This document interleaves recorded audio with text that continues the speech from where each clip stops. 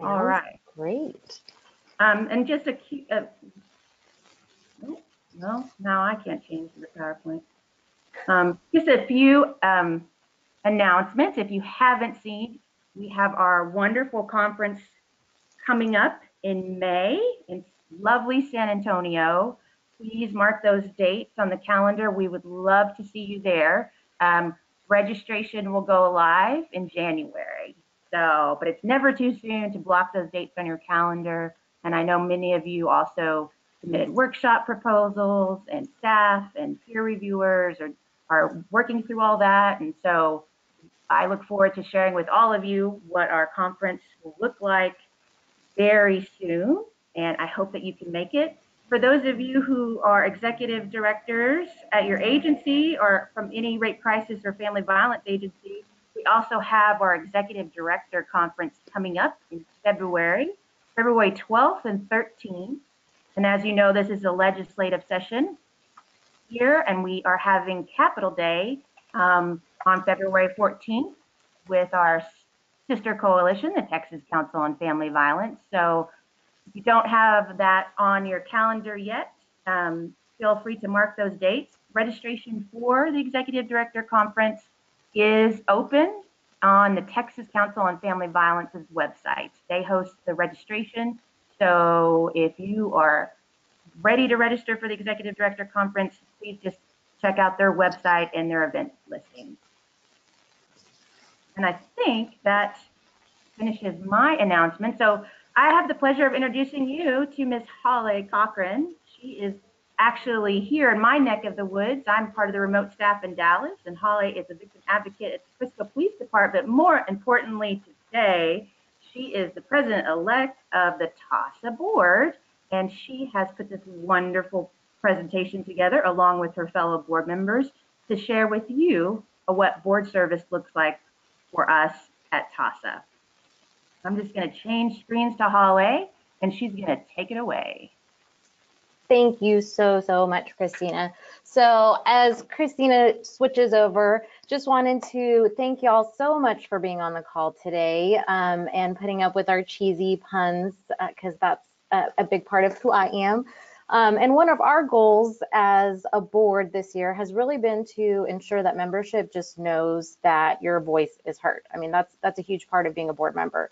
And one of the things you have said is you want more information and ability to access it. So as we begin the board nomination process for 2019, we wanted to start with helping bring some awareness on what it means to serve on the TAASA board, requirements, and give everyone just a chance to get to know us. Later on in the call, I'll introduce some of our board members as well, and they'll be monitoring the chat box like Christina mentioned to help answer questions throughout.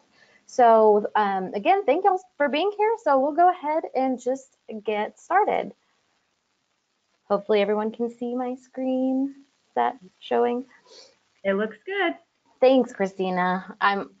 Webinars are newer to me to function remotely, so bear with me, but please feel free, like Christina said, to chat in the box, stop if you have any questions, and let me know or let us know if you have any technical difficulties. So let's get started. So I bet you're wondering why we gathered you all here today. So our goals, just so you know what to expect, is to provide an overview just on how TAASA board functions. And we'll give a very general overview, but we'll also let you know where you can find more information on just the ins and outs of the board. After that, I'm going to hand it back over to Christina, since she is a nonprofit leadership specialist. She works a lot with boards, and she used to actually serve on the TAASA board at one point in time. So I wanted to give her a chance to talk a little bit more about some universal truths of board and board service and kind of how that relates to TAASA's board. And then after that, we'll just dig deeper into introducing the current board members so you can see what types of positions are on our board as a whole, as well as identify the positions that are going to be open for our upcoming board elections.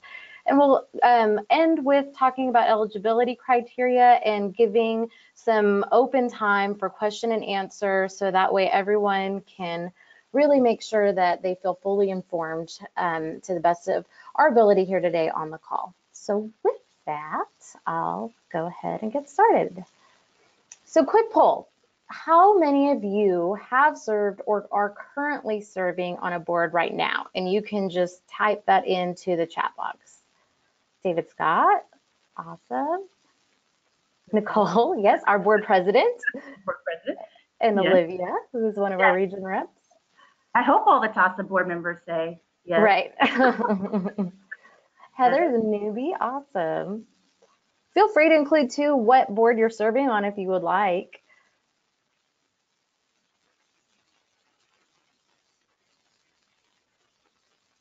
Selma is on our board as well as Regency rep. Oh, we've got someone from the TCFB board. Respond. Awesome. Okay.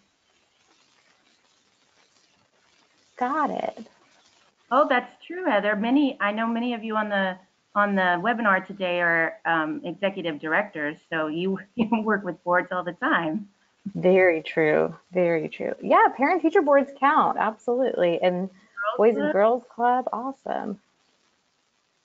Great. Well, it seems like we've got kind of a wide array of people who either are on boards or are working with boards. So that's great. And, you know, I think one of the things that tends to happen is when we have different boards that we serve on, I know myself, I've served on different boards as well. And even though there's some kind of commonalities between boards, there are also some differences. And so I just wanted to give an overview on what that looks like. And one of the biggest things I think that sets us apart with TAASA being a membership agency is in order to be a part of the board or run for the board, you have to be a member. And that's part of the impact you can have as being a member of TAASA. So as a board member, one of the things that we're able to do is help influence legislative agenda. But again, that is also based on the overall voices of membership as well.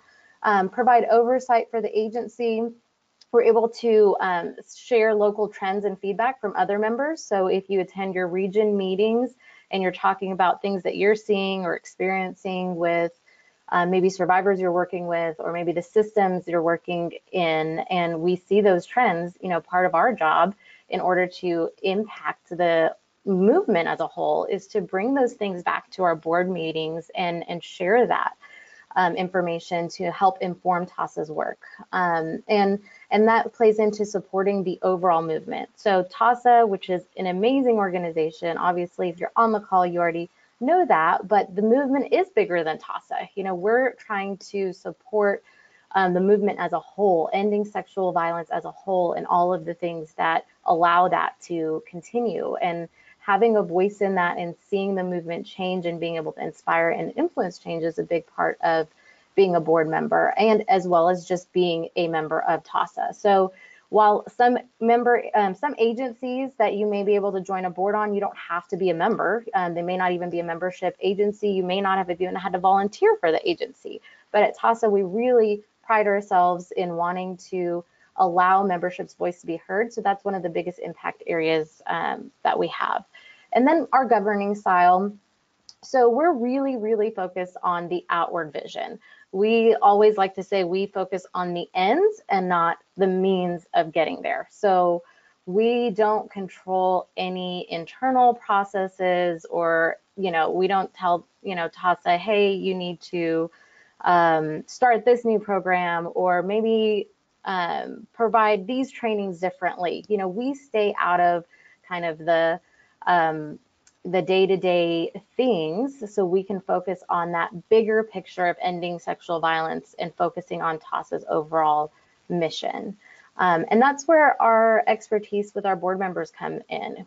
We'll talk later how we're recruiting for different types of people to run for at-large positions. And we do that because we know having different areas of expertise as a board creates an overall stronger board body.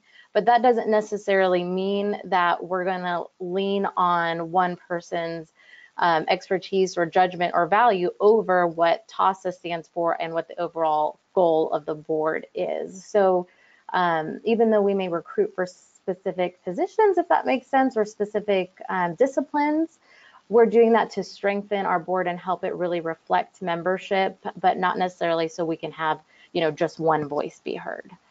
And then proactivity and strategic leadership is a big part of what we do, rather than reactivity and, again, getting in that administrative detail.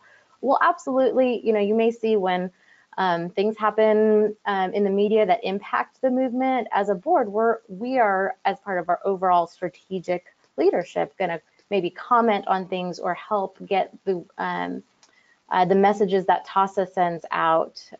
We're going to help spread those overall messages, but TAASA overall and TAASA staff decides what that message is going to be. And we may give our input and share the information that we hear from membership to help draft or create what those talking points or what that message might be, but we're not necessarily telling anyone how to do their job. And there's kind of a caveat to that I'm sure Christina is going to address here in a second when she just talks about what the role of the overall board is. So, hopefully that kind of helps provide a general overview. We're definitely going to talk a little bit more about it here in a minute, but I guess the biggest thing we just want you to know is that every nonprofit obviously has a board. It can really help an agency thrive, but it can also hold an agency back if board members are not doing what they're supposed to be doing. So,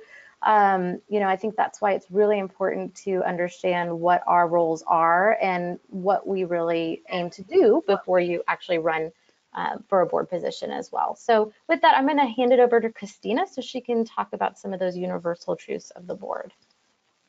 Okay, great. Thanks, Holly. You want to go ahead? There we are. So universal truth. So you heard Holly mention earlier, if you've seen one board, you've seen one board, right? We've all probably, if you're working with a board, if you're working under a board, you've been on a board, I imagine you have sat through that orientation session or something about basic board roles and responsibilities, right? And if you've served on a board and multiple boards, how people fulfill those roles and responsibilities can look different based off the type of organization, the life cycle of the nonprofit, if it's a new nonprofit or a nonprofit that's well established. Even the mission and vision can change that dynamic, right? But there are some universal truths about what our responsibility is and our due diligence as board members, and how we do it in terms of our governing style may look different. But big picture wise, we have some big buckets really about the functions of boards. So these are really three big ones, right? Setting the organizational direction, right? Talking about that big picture thinking. What is the mission and vision and purpose? And boards have to monitor that because organizations change and shift, and we have to be conscious of mission drift, right? We also live in a culture and a community that may be rapidly changing, and that changes over time. And so constantly boards are charged with this big picture thinking about discerning and determining that philosophical foundation of what the organization does and its impact. Where are we? Who are we? Where are we? And how do we get there, right? And I know the TAASA Board very specifically, follows a very structured governance style, partly because we are a membership organization, so the makeup of board members may look a little bit different than other nonprofits. But we also want to be very strategic about how we're really working to end sexual assault. So it's a lot of big picture thinking on the TAASA Board. And then, of course, boards serve as an oversight. Nonprofits are legally bound to have boards, right? And as part of that oversight, we want to make sure that we are ensuring some legal and ethical standards, right? That we are providing oversight, not necessarily, like Holly said, the day-to-day of the organization or the day-to-day of every operational step, but more about the overall picture of the programs and their impact, right? board has a place to look at that. Are we doing what we said we would do? Are we fulfilling our mission, right? That big picture. And then ensuring necessary resources. And this is probably the one that everyone focuses on the most, right? Because that's where we get into that fiduciary responsibility and that lovely fundraising question, right? But really, when we're talking about ensuring necessary resources, we're not just talking about funding, which that is a part of it, but are talking about building the necessary resources to govern the agency, which is being thoughtful about executive director leadership or CEO leadership, evaluating and providing feedback on that. I mean, one of the board's biggest jobs and the only person that they really manage is the CEO, right, or the executive director. So being able to provide that CEO the resources they need to lead the organization, right? We also need to make sure, as part of ensuring necessary resources, that we're building a competent board, right? Much like Holly said, being mindful of the makeup of the board and maybe the skills and talents and connections that we might need to drive the mission and vision of the organization even further. The other way that we ensure resources too is being a good ambassador to the organization and our community. And for TAASA, it's really this statewide community. Holly, you want to go ahead and switch to the next slide? Yes. Everybody's going to find out in the next couple of slides. I really like lists of three. So what is that? What is that hat? I mean, because what we're really talking about, being a board member, it really is a job. I mean, we go through the process of having board job descriptions, but sometimes when we recruit board members, we don't do a very good job of saying it is a job and these are the expectations, right? But I think if we start thinking about that, so what are the hats that we wear, right, when we're sitting at that board table? And this is just another way of thinking about how we do this strategic thinking. We really think about the legal impact of things like legal issues around the integrity of the organization. Are we compliant with the standards of nonprofit organizations? Do we have financial controls in place that we feel that we're legally getting the information we need for our fiduciary responsibility? How are we being an ambassador, right? We play that role. We really are. We expect board members, and it's a universal truth that most nonprofits want you as a board member to be a champion, right? A passionate advocate for the organization so that you can invite others to learn more and do more, right? Learn more and do more and invest, right? As a board member, we really want you to invest and volunteer, meaning learning and understanding the bylaws of the organization, maybe assessing that those bylaws need to shift to allow the agency to grow or to allow it to shift to do its work in a more meaningful way or to make a bigger impact, right? So we're constantly sitting at the board table with these three things, right? How are we going to be a champion? How are we going to invite others? And how are we going to invest, right? And they fall into kind of these three buckets. Holly, you want to go ahead and go to the next one? And then ultimately, on top of those hats and on top of all those things that we're talking about, we have, and you see this in a lot of board roles and responsibilities, and it applies to TAASA as well, that, board members really have a duty of care, right? Stay informed, understand the organization, ask questions, understand. The more you understand the organization, your bylaws, how you govern, educate yourself about different governing styles, you will be able to do more for the organization overall. There's also a duty of loyalty, that we're mission-minded, that we're not sitting at the board table speaking as an individual and your self-interest, but you're working as a collective on behalf of the organization. And our duty of obedience, that we're mission-bound, that we have an open intent and some transparency about what we're doing, and very much on TAASA, as the board members' major function is being the voice of members. I feel like that's if I was doing 3 responsibilities of TAASA board members, I would almost add a 4th one and say duty to members as well. So those are some basic universal truths. Of course, how that plays out at different organizations and different boards has a lot to do with how board members individually stay engaged between board meetings, how they individually may educate themselves about nonprofit management. But then we also have that duty to bring that to the board and say, hey, I think we need this educational piece. Maybe we need to bring someone in to teach us about this so that we can be more effective. Because sometimes it's not just about getting into the weeds of the organization. Boards need to stay out of that.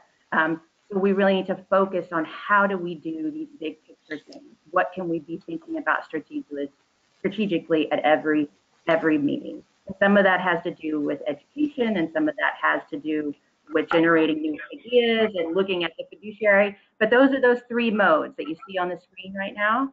We're constantly talking about strategy and forward thinking, and that fiduciary part, right? Nonprofits are nonprofits. In order to run an organization, it's just right, the plain truth. We need money to function. And sometimes, you may be on a board where there's a high expectation about what that fiduciary responsibility is.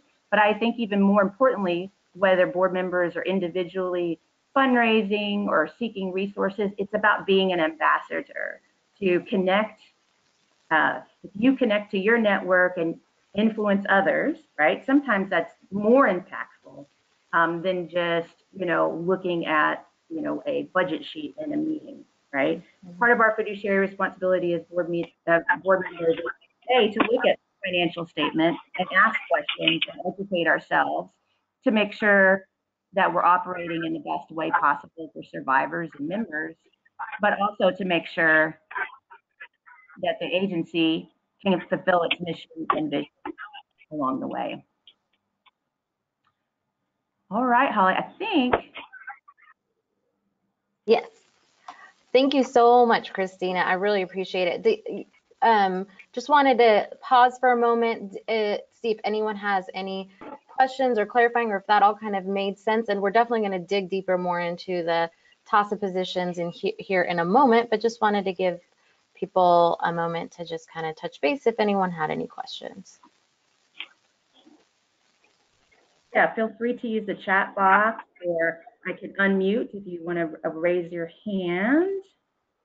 And Christina, I really loved how you emphasized, a big part of our role is to learn more and do more so that we can make a bigger impact and just further TAASA's mission. So, I really do feel like that sums it up with being an ambassador for the agency and just being really strategic in that. I love your threes also. So I feel like, usually in threes, you can sum things up. So I really appreciate that. So we'll keep going for time's sake, but please know y'all can continue to ask questions as things come up.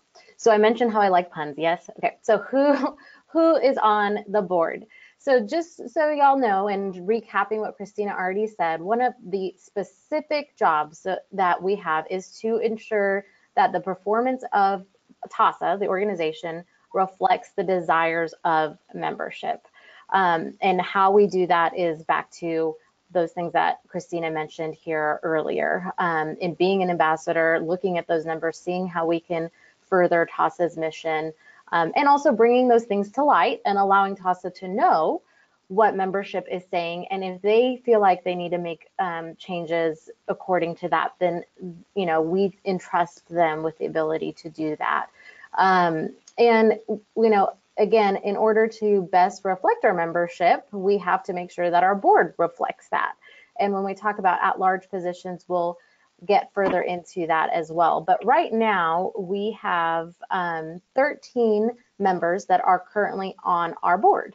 And of those 13 members, some of the positions you'll see are up for, their term is up and they can run again to be reelected on the board. But since we are a board that is dedicated to membership, we focus on allowing our membership to voice their vote on who reflects them. So it is a nomination process, it is an election process, which I'll dig deep into in a moment. But our current elected members that are serving through 2019, I will go ahead and introduce them and give them a chance to say a little bit about themselves. So If we will kind of unmute each board member and give them a moment or two. So I'll start with Nicole Martinez. She is our board president. Okay. Nicole, there she is. Hi, can you hear me? Yes. Yes. Yes. Well, happy Halloween, and thank you all for joining the webinar. I've been honored to be on the board since 2013, and I first started as an at-large board member. What I enjoy about being on the board is playing a bigger role in the anti-sexual assault movement here in Texas and beyond. I really enjoy also hearing about what our members are doing locally through all of our region representatives, and appreciate everything that each of you as members do for the organization to grow. I don't know if you want me to go in more detail about what my role is as president, but I can definitely answer some more questions later on, but want to make sure we allow time for everyone. Awesome. Thanks, Nicole. And then y'all know I'm obviously our president-elect, and I'm with Frisco PD as a victim advocate. I also still assist with the Turning Point Rape Crisis Center in their training program. And Carla is not on our call today, but she is our secretary. She is the executive director at Open Arms Rape Crisis Center and LGBT plus services. And our treasurer, Sayama Turner, she's the founder and CEO of Fight Against Sexual Assault. And then we do have Michael Smith on the call, so I'll let him introduce himself. Sounds like I'm up, huh? You're up. It's you. I'm Mike Smith, and I've been honored to serve on the board the last 2 years. And working in law enforcement on a college campus, I see work that has to be done not only in prevention, but also working with law enforcement officers that come encounters with survivors often. And I think that serving as a conduit, not only with the board, but also with law enforcement as well, has proven to be beneficial, not only for others, but for myself as well. And I'm thankful for this opportunity, and I also look forward to possibly serving another 2 years. Awesome. Thank you, Mike. Also, just a side note, this is our executive committee. So our executive committee is always comprised of the board president, president-elect, secretary, treasurer, and then our board can elect a fifth person that's already a part of our board to serve as the fifth member of our executive committee. And just a side note on kind of how that differentiates is if there's ever any big issues that come up and we can't gather a large board meeting in order to maybe address them, the executive committee has the power to come together and do that, which really truly doesn't happen too often because we like to always be able to include the full voice of our board. Hi, can I get a large sweet blueberry green? Yeah. Hold on. Thanks, I got somebody unmuted somehow. Whoever is having lunch or Starbucks, we really appreciate that. Well, how do we know? For me. So, Okay. Oh, wait. Holly, I think I just muted you. Hold on.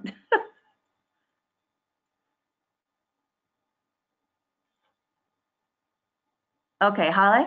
I'm back. Oh, sorry about that. Got overzealous. Is all good.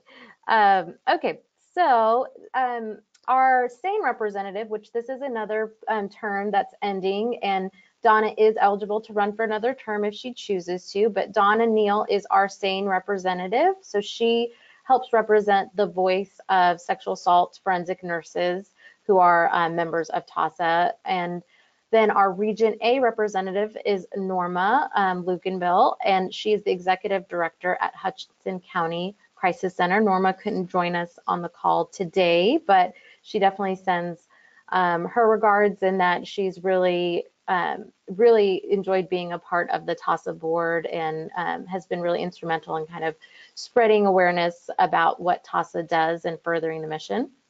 And we do have Jennifer Tristan on the call, so I'll let her introduce herself. Hey, Jennifer, I just unmuted you. Our local lion tamer. Uh-huh. Oh, maybe she might be having a technical difficulty. Yeah. We can come back to her. Yeah, we can come back. Jen, just type in the box if you're able to make it work. If not, but Jen is Region B's representative. She just recently, a month or so ago, helped host our special meeting, as well as the Region B meeting where we approved the legislative agenda for this coming year. So that was really exciting, and Jen did a great job of hosting that. And she is also the chair of our resolutions committee. I think Jen is having a microphone issue. She was talking to her screen. Oh. No worries, Jen. I'm glad you're on our call. Holly, could you describe just for everybody, like Region B is kind of the Interstate 35 corridor of Central Texas, so to speak. So everybody can kind of get an idea. If you're on the call and you're not familiar with our regions, it might be helpful just to kind of understand. And Region A, I don't know, how would you describe that? That's like West Texas. Yes, like the kind of panhandle-ish area. Is that accurate? Mike, you're part of Region A. I'm so bad at geography. I have to pull up the map. Thanks, Nicole. Looks like Nicole actually posted the link. Oops. So I'm going to just pull it up really quick so y'all can see too. So here's Region A. And so you can see all of the counties that are a part of that. Region B. C is where we are, which, you know, we're kind of giant, but we've got Collin County, Dallas County, Tarrant County, Fannin, all of those areas. Then we've got Region D, which you can see all of the counties that entails, and that's right here. Region E, and then Region F. And that's posted in the box in case y'all want to take a look at that later, or in case you weren't sure which region you're in. That map really helps simplify that. Thank you so much for providing that, Nicole. So Selma, I believe, is on the call. We didn't have a chance to test her mic, but Selma, you want to introduce yourself? So I've unmuted you, Selma, but it looks like you're self-muted. Okay. So if that's okay. We'll just keep going, and then Selma, if you're able to just chat in the box, and we'll give you a chance. But she's our Region C representative and director at Kaleidoscope Paths. And then Region D representative, Q Olivia, she's the deputy director at Bridge Over Troubled Waters. I'll give her a second to tell us a little bit about herself. Good morning, everyone. Olivia Rivers here at the Bridge. We are in Pasadena, which is like 15 minutes away from downtown Houston. So that's kind of my area of coverage, the greater Houston area and beyond. Excited to be on the board. It's my first year, and it's been an honor and a privilege to serve with these amazing individuals, and looking forward to more years to come, hopefully. Thanks so much, Q Olivia. We love having you. I'll just shout out, she presented at a conference here in Region C a couple weeks ago and was amazing. So just wanted to add that shout out to you. And so did Christina, actually. Lots of great feedback. Saw both of y'all's evals, and they were both amazing. Sorry. Oh, nice. I think Selma may be able to talk now. Selma. Oh, no, it changed again. Oh, wait one more second. Now, Selma? Yeah, we hear you. Can you hear me now? Yes. Yeah. Okay, hello everyone. Sorry about that. Technology works great when it works.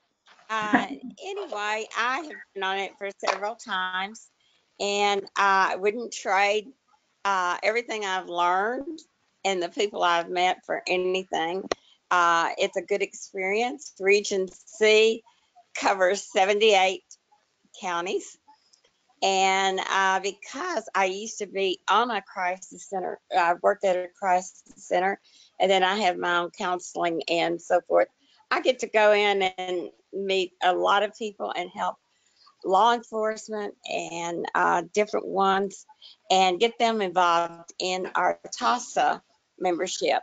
And this is so important as a board member, being very involved, and I highly recommend it. for anyone that is interested and that is willing to stand up and speak out. Love that, Selma. Thank you. Awesome. Thank you so much, Selma. And then our Region E representative, Bonnie, she had another conflict and could not be on the call, but she's the Director for Strategic Development at Cassidy Center Against Sexual Assault and Family Violence. And then our Region F representative, which is one of the other positions that will be open for this go around of nominations, is Gloria, and she is on the call. Gloria, you want to introduce yourself? Hi, everyone, and happy Halloween. My name is Gloria, and I am the Executive Director for Friendship of Women in Brownsville, which is the Lower Rio Grande Valley. I've been on the board for 2 terms, which would be 4 years, and it's been an amazing experience. I've had an opportunity to learn a lot about not just what's going on statewide, but also from our region. And I highly encourage anyone from our region to run for board membership, because I guarantee you that you're going to love it. It's a great group of people, very passionate about their work, full of energy. And if that's the kind of person you want, then this is definitely the board to join. Thank you. Thanks, Gloria. Thanks so much, Gloria. And Gloria, since we already kind of have you on the line, would you mind just speaking a little bit about some of the things you feel like y'all have done in Region F since you've been on the board? So during my board time, it's been a little challenging to get all regions involved, or not regions, but to get all members involved in our region. So what I've tried to do is visit with like the local communities in our area and have calls with them. And so, as many of you may know, our biggest challenge here in the border is the border. And, you know, with our clients, some of them having to deal with immigration issues and not wanting to come forward to talk about their violence because of the fear of deportation, has been one of the highest areas that I know that I've talked to in our community. Thanks so much for sharing that, Gloria. And I think that's a great example of just how sharing, you know, with our board and sharing with the community on what's going on and what challenges y'all are facing in your region is a huge part of what we, you know, do on the board, so that we can help as a movement be strategic on how to, you know, how to address that. How do we advocate more, you know, for those survivors, and especially when we may not be in a region who is seeing that necessarily to that extent, and be able to support each other in the work. And so really appreciate all you do, Gloria. Thanks so much for sharing that. And then our last at-large position I wanted to share is Kara Breeden. She's got her super long and multiple hat role, just like a lot of us do on there, but she is a forensic nurse as well, and is a CEO of her own initiative, as well as for the Harris County Forensic Nurse Examiners, and a clinical professor. So that is our board, our current board, everyone serving right now. So as y'all saw, these are the open positions. So we have one at-large position open that's open to any background. So as long as, you know, you meet the minimum requirements, it doesn't matter necessarily what discipline you come from. But like we mentioned earlier, a big part of what we are looking for is to make sure that members, our board members, represent our membership, whole membership base. Then we will actually have an additional at-large position available, and that it is one that we are specifically targeting and requesting that applicants for that position are ones who have a mental health or counseling background. Specifically, you know, we're preferring licensed professionals, and a big reason behind that is that was actually a gap we identified on our board based on what our membership as a whole is. And I'll have actually a breakdown of that here in a moment. The same representative position is open and Region F. So let's just kind of look at some of the basics on eligibility. These are also available all online, and I'll pull up the document here towards the end so y'all can just see where everything is found. But just some basics on eligibility.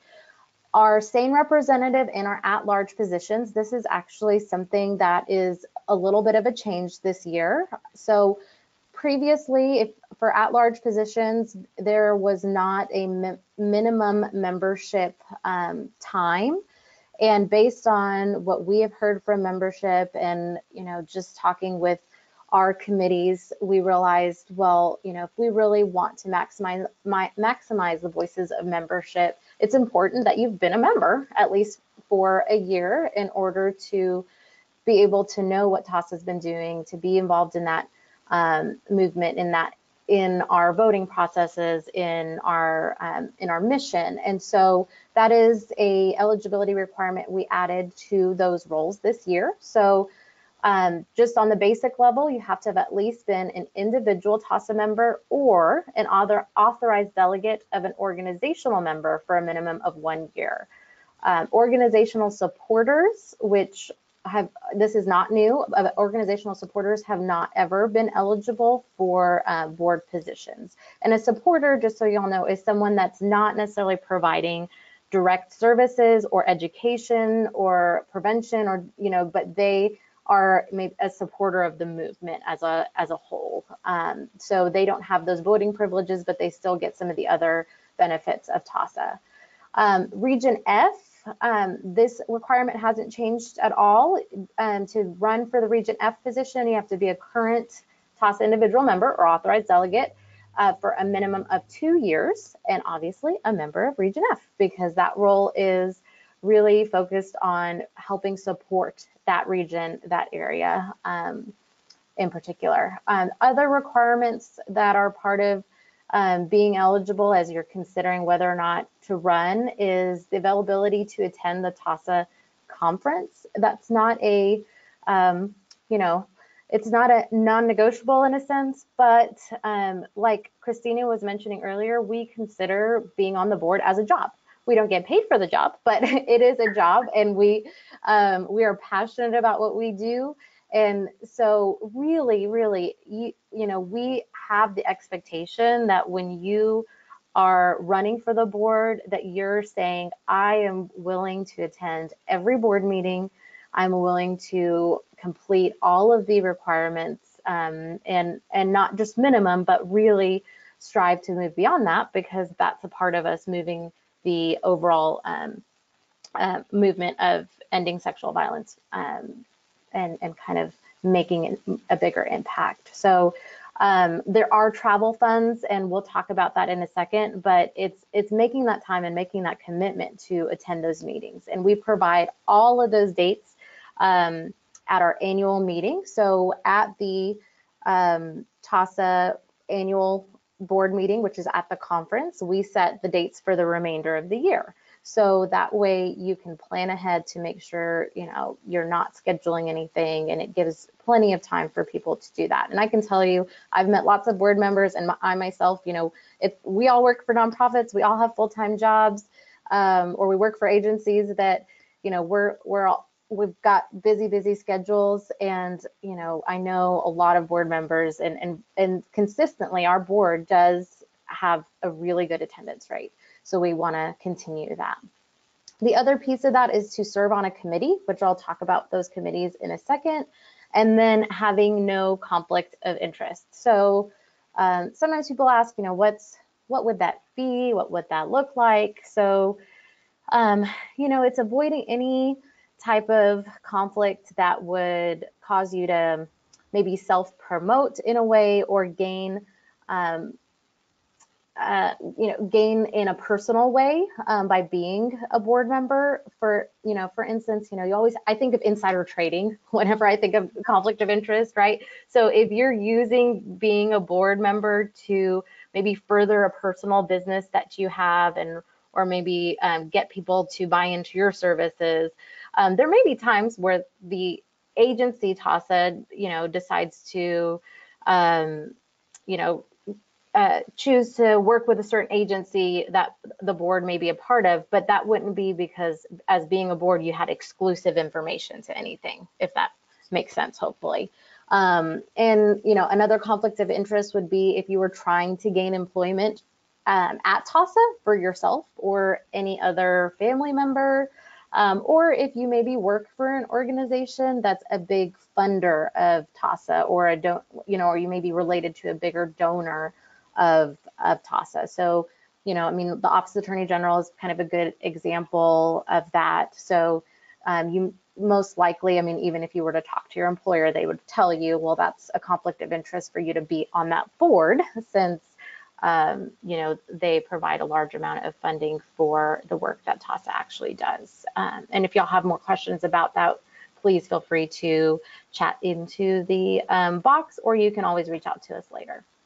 So what are some of the committees? So the committees that, as the positions that are on our slate are eligible to sit on are our Policy Governance Committee. So really, as being a board member, every board member serves on that committee.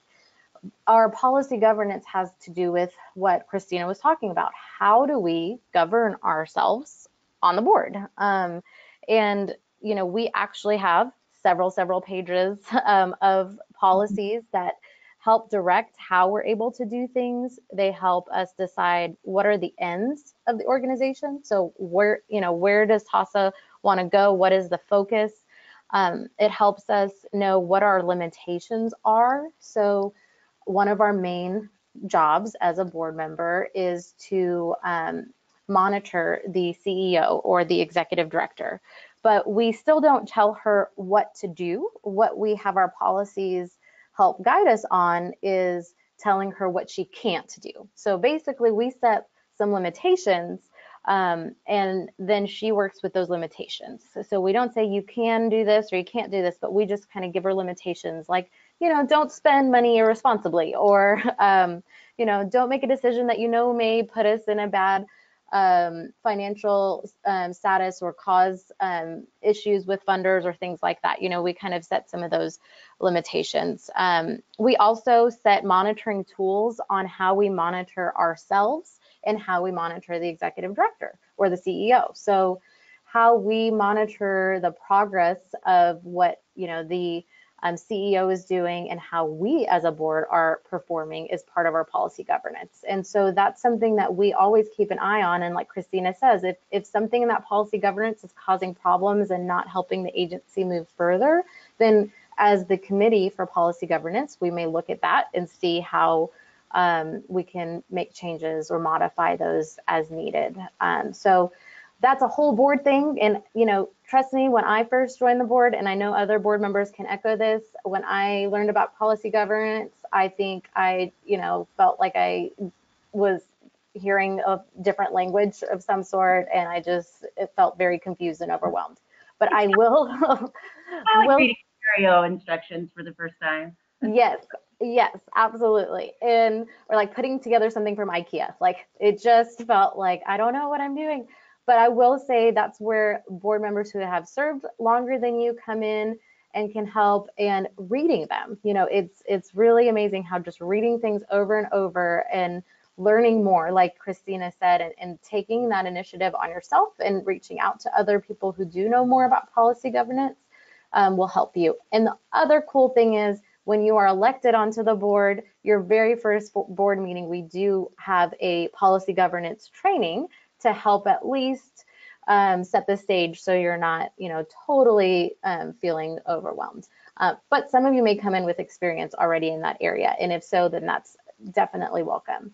Bylaws are the other thing. So all members have access to all these things. So bylaws help also govern us as well. And again, they kind of set the stage on who can be nominated, who's eligible to run, what we do as the board, what type of benefits you get, our mission statement. There's so many things that are a part of those bylaws, but they're legal document, and our membership has to vote on any changes of bylaws. But as the board, it is also our responsibility to always review those bylaws and make sure they're in line with what our membership is expressing, with what the movement is about. And so, that is an area where we have a committee focusing on, so that we can make sure they're also clear and make sense. So if we're constantly hearing members who are reading the bylaws and educating themselves saying, I still don't understand this, or this is really limiting, then that's where we take that voice back to our committee and hopefully address those changes. Our nominations committee, so if you are a region representative, so Region F, for example, if you are elected or running for Region F, then you would automatically be on the nominations committee. And within our policy governance, it also states that our president-elect is kind of the designated chair for that committee. And that's part of what we're doing now. Our job as the nominations committee is to look at who's our membership, who's on our board, are we reflecting our membership, how are we making sure that the voices of the movement are heard, that we're elevating voices that are being marginalized, that we're really taking part of furthering the movement. So every year, so odd years and even years, there are typically positions that there's terms that are ending. So this year, these are the terms that are ending, and so our nominations committee gets together.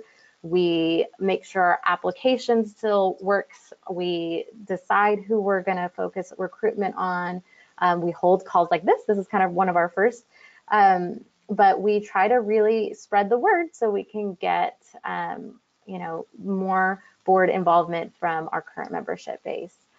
Then our resolutions committee, which I mentioned earlier, Jen Tristan is the chair of. This is an amazing committee. It really helps us make a huge impact. And Chris Kaiser at TAASA has often said when they are fighting for change, they often use resolutions that have been drafted by the board and membership to say, well, all of our TAASA members have said that this is a priority. This is a stance that TAASA members have on a certain issue, whether that be continuing funding for rape crisis centers, or making sure that we're protecting the right to receive sexual assault exams, or not reporting things that impact the survivors that we are seeing day in and day out, and impacting the movement as a whole. Resolutions can help change that and set the direction for TAASA to continue focusing on.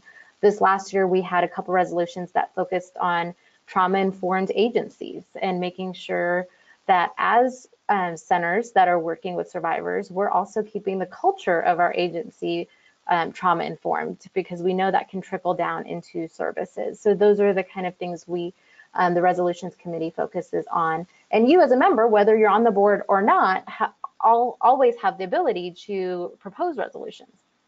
And then we have the finance committee. I don't like numbers at all. I have really worked hard on that, and that's been my area of growth, because since I've joined the board, is to really teach myself more about finances and what questions to ask and what to look for, because again, that's part of my job. But we do have a finance committee. Part of their job is to do salary review for the CEO, to really make sure when we have audits, things like that, that they're aware and that they're keeping our board aware of the things that we need to be doing, and the agency, where it needs to be at as far as any financial liabilities or things like that. So the treasurer is automatically a member of that committee.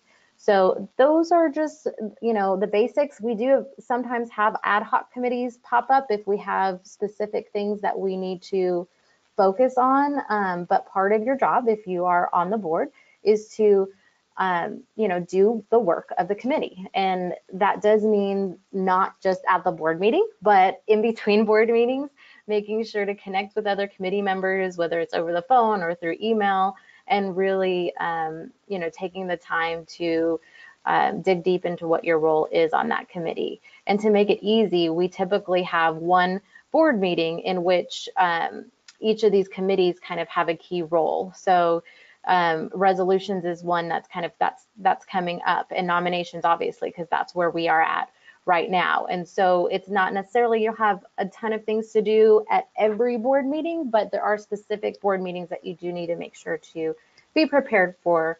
And like I said, we will make sure you know the expectations and you get to sign up for the committee. So you can ask as many questions as you want to about those committees during your first board meeting.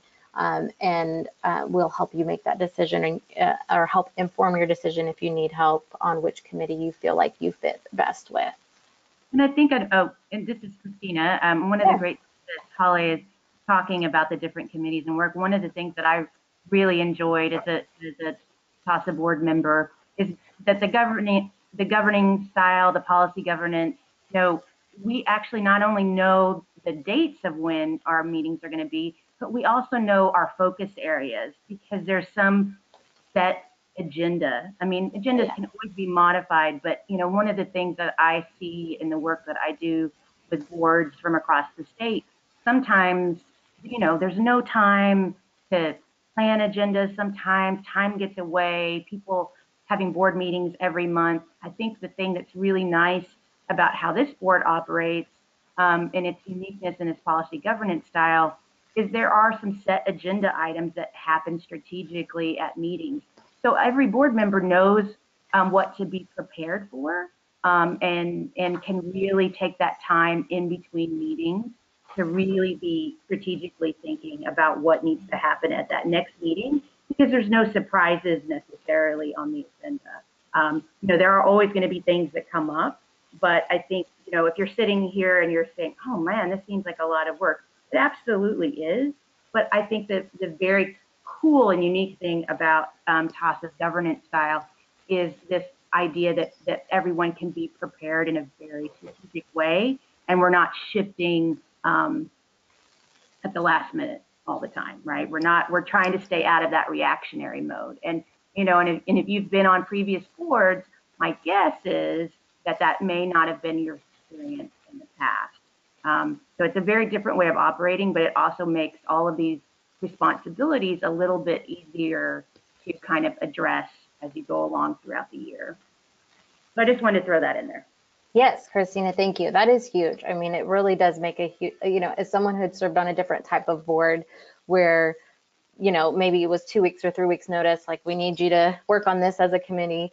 It really is set apart from that, because you will know when, you have a yearly agenda and you'll know when your main role comes up and when to really be focusing on that. Thank you so much for highlighting that. So what is an at-large member? So I mentioned earlier that they represent our TAASA membership at large. So I wanted to just kind of give y'all a little snapshot on who our members are and what kind of went into our decision, especially for that focused mental health or counseling at-large person. So as you'll see, executive directors are a big chunk of our members, and sometimes that's because they're the ones that are maybe writing the checks, or they're the ones that are going to the ED conference, or the first ones that really know about it, and doesn't always trickle down. But we are definitely, that's something I know we've been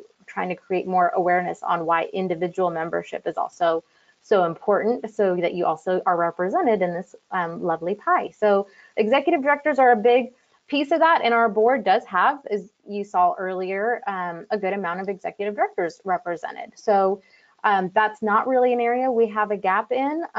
SANE is, or forensic nurses are another kind of chunk, which is why into our bylaws it is represented that we should always have a SANE representative. And then that next bigger chunk is that counseling piece. We have a lot of counselors that are members of TAASA, but we lost one of our one counselor who ended her term last go around. And then, especially with our changing board structure, that's the area we want to make sure we're having a licensed professional represented on the board, or counselor, so that way those issues can be representative, that voice can be represented on our board. And then aside from that, we've got advocates, we've got police departments, we've got youth prevention, we've got, military, these kind of like smaller sections over here are just military attorneys or prosecutors, universities, Title IX individuals are a smaller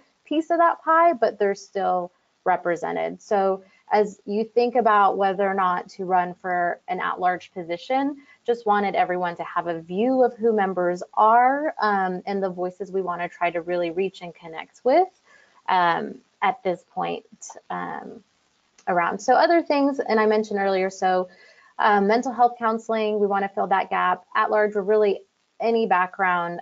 SANE representatives, some of the voices that we have heard through member feedback is that, SANEs don't always feel heard, and the kind of continuing education opportunities or just really being able to feel like they have a voice in the movement and some of the issues that they're seeing. And so if you are a nurse that really can connect with that, or maybe has some of those connections currently and are interested in running that for that role, that's definitely a need. Region F representative, one of the things to consider is there is an expectation to hold region meetings once a quarter. That doesn't mean, and Gloria said, because our regions are so spread out, that doesn't necessarily mean you have to hold them always in person. You can do, a web-based meeting. You can visit some agencies and have smaller meetings. There's, a lot of support that we can provide region reps, and we brainstorm on how to do that. But it is an expectation that there should be one a quarter. And that you're there to support members. You heard Gloria talk about how she, would call and connect with other people in Region F just to see how they're doing, see what, what they're seeing, so that we can continue to share the voice of Region F at our board meetings. And that's a big piece of that, providing that feedback as well.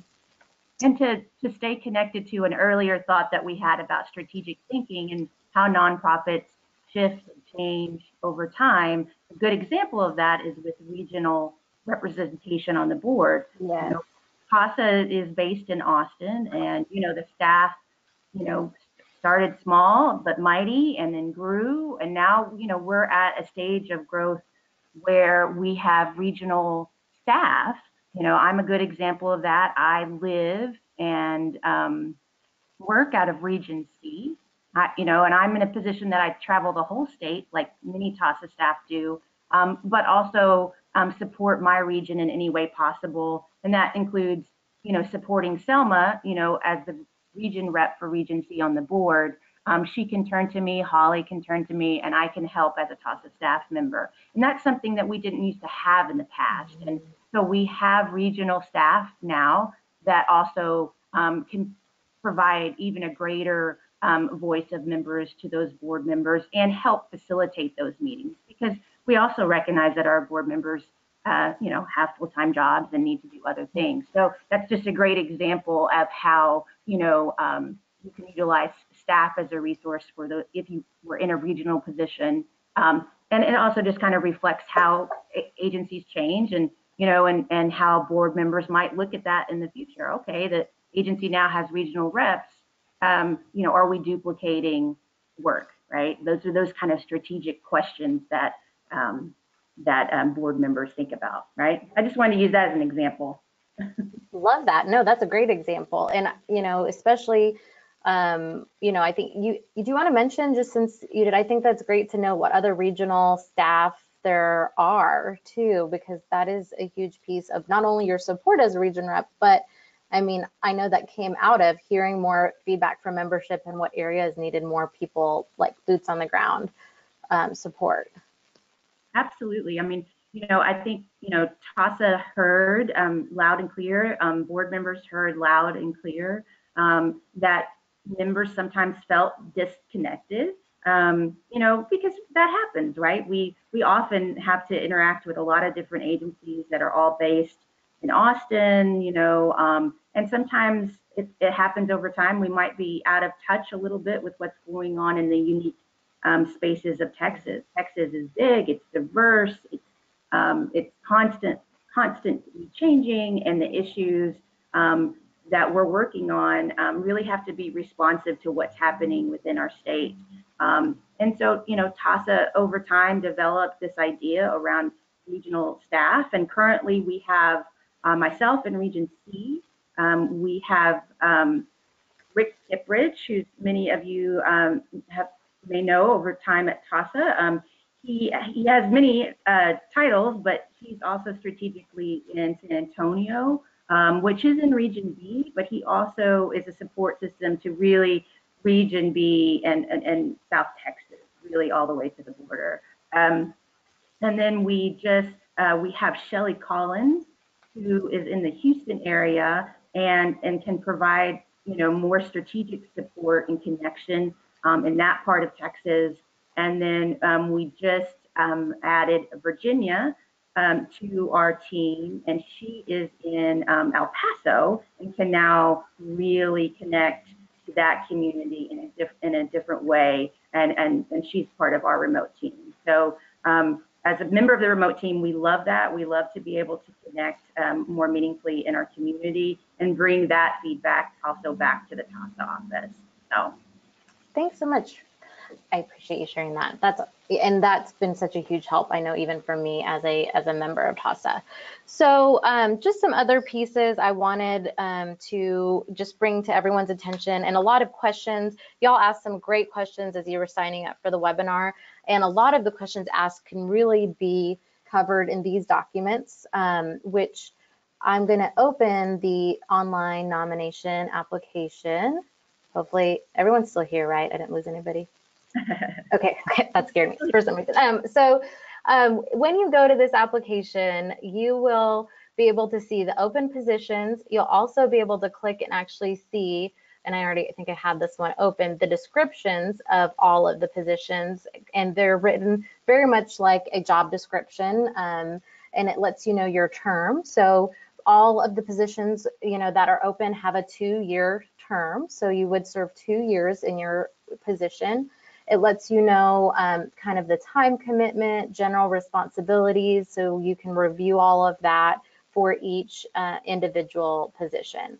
The other piece that as you're going through the application, you'll see we want to make sure everyone's fully aware of what you're committing to, because when you fill out the application, if you are elected, you would have to be committing to all of these things. So the travel policy, which for some reason is not working. Maybe I have to click that. Oh, there we go. At least it redirected me. So the travel policy is listed. So we do have a budget that we stick to. So anyone who's worked budgets before, knows that we stick, that's part of our fiscal responsibility. We stick to that budget. But there are things like travel that are reimbursable, and there's certain expenses that are reimbursable. For instance, when I travel from out in the middle of nowhere, Frisco-ish, but it's not really Frisco, even though they let me put that on my mail. I'm not incorporated because I guess I'm just not cool enough to be in Frisco. But when I travel from there to Austin for a board meeting, I can submit for either mileage reimbursement or because the city is so wonderful and lets me use my city vehicle, but they don't let me have free gas, I can submit my gas receipts for reimbursement. We also cover hotel as part of that, but we ask that board members just be responsible. And if you don't need a hotel, then you don't have to take advantage of that. We ask in advance for people to let us know who needs the hotel and who doesn't. So TAASA can arrange all of that with the wonderful discounts and things that they work out on their end, so we can be responsible. So we're not asking you to have to pay all of this out of pocket. So if for those 4 meetings that you may have to travel for, there are some reimbursable expenses. So be sure to review that travel policy and let us know if you have questions. The other piece to look at is this wonderful document on just how the TAASA board does business. It recaps a lot of what we talked about here today, but it's a really great overview of just some of the things that we do and things that we don't do as well, just in case, even though this is a recorded webinar and I'm sure you can go back and listen to it, it also is a great one sheet to help with that. And I think that's really the main pieces of that. And the bylaws, which I know Nicole sent in the chat box, if you log into your member portal, those are available online as well in case you want to review those bylaws. And those are just all really important things to look at and at least try to get somewhat of an awareness of as you're considering running for the board. You don't by any means have to, fully understand everything about the bylaws, but have a general understanding of how TAASA does business and what being on the board means. And absolutely make sure you fully understand the position descriptions and expectations of your role. And as a board, we're here for you, and we hope you reach out if you have questions or you're considering running, so that when you submit that application, you feel confident in knowing your expectations. And just in a date, the deadline is December 1st for submitting your nomination application. Some of the other questions we had is how much travel is involved, so we kind of covered that. The descriptions actually say 3 face-to-face and 1 teleconference. Due to the kind of change of the conference schedule, that's shifting more towards 4 face-to-face meetings a year, one of which again is at the conference.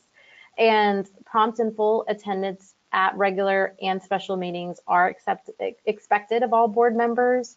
And if you do not attend 50% of those face-to-face meetings, there is an automatic resignation that occurs. So it really is an expectation that you attend all of them. Are board members paid? No, we're not. We're paid in satisfaction with the work that we're doing and supporting TAASA. So most of us all have our not most of us, all of us have full-time jobs. Some agencies I know have flexible funding where they allow their employees to do some board work while they're on the clock for their individual agency. But depending on if you're funded by grants or how you're funded, that may not always be the case. I know I have to do a lot of my board work kind of after hours when I'm off the clock at Frisco. And so that's just something to be aware of and maybe talk with your supervisor about to see if that's an option for you, because that can sometimes make some of the roles a little more feasible. And then we talked a little bit about this too. What are some conflicts of interest? So employment from an agency or organization that provides grant funds, using a position to gain employment or access to inside information or personal gain. We do also have a policy that states that if there is currently a board member that works for an agency that you also work or volunteer for, then you cannot run for the board, you're not eligible. And that's to kind of avoid some of those conflict of interest, but also make sure we're keeping some representation of different agencies on the board as well. So those are the big piece of the questions that we had asked and some the stuff we wanted to cover. Now we still have about 15 minutes left. Wanted to just open it up to any questions, either from myself or our other board members that we have. I'm just gonna kind of open it up, see what we can answer for y'all. All right, everybody, I'm gonna try just for a second to unmute everyone. I know sometimes that's easier just to answer, ask a quick question. If it's a little too unruly, I'll mute again, but just in case. Or maybe. There we go. So everybody's currently unmuted. If you want to ask a question before we get off the call or use the chat box, now's a great time to do that. You have Holly's information there.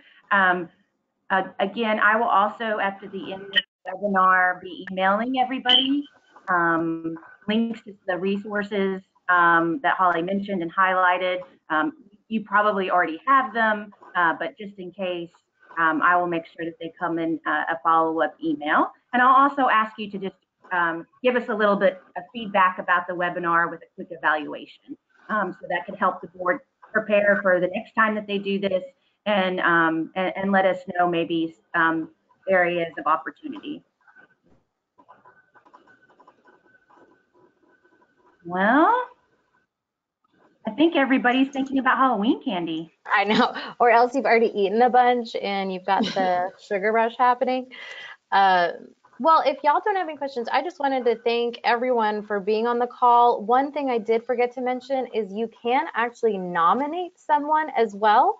So on that same board application, there is a spot, and the nomination application is live.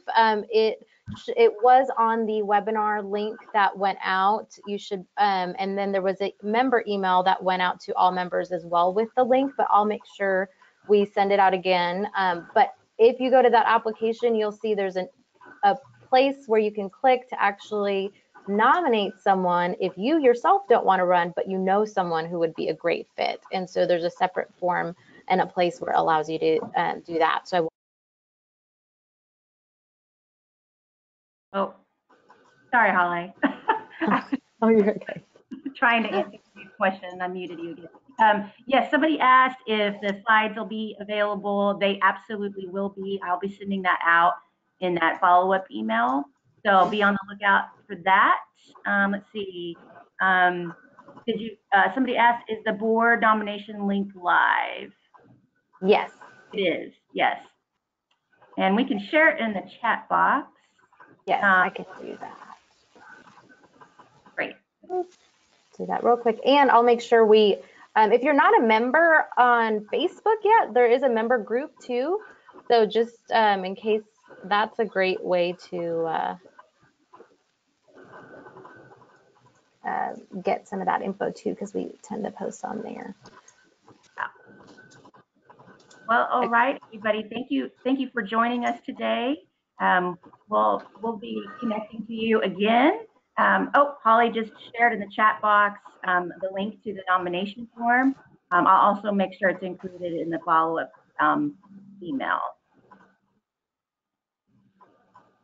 This was great. Halloween. Thank you. Thank you, everybody.